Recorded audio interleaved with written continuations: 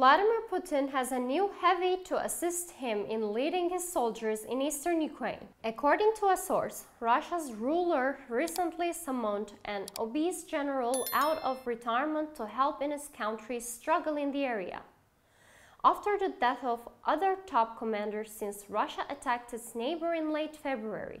According to the Daily Star in London, the burly new military leader, only named as General Pavel, 67, will oversee Russian special forces in the area after the former commander was gravely wounded in an artillery fire.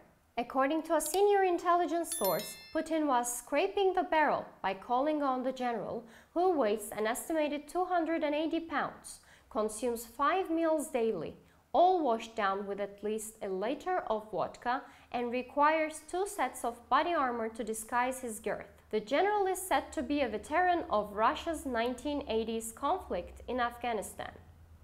Most of Putin's finest and battle-hardened senior commanders have killed or wounded fighting in Ukraine, a source told the Daily Star.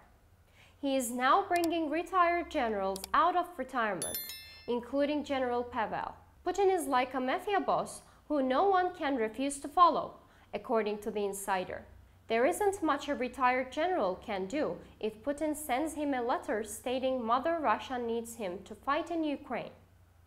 There is no way out of Russia because of the sanctions, the insider continued, alluding to the limitations imposed on Russians as a result of the invasion. There is no way out of Russia because of the sanctions, the insider continued, alluding to the limitations imposed on Russians as a result of the invasion. To reach all the actual news fast and reliable worldwide, please don't forget to follow and like us.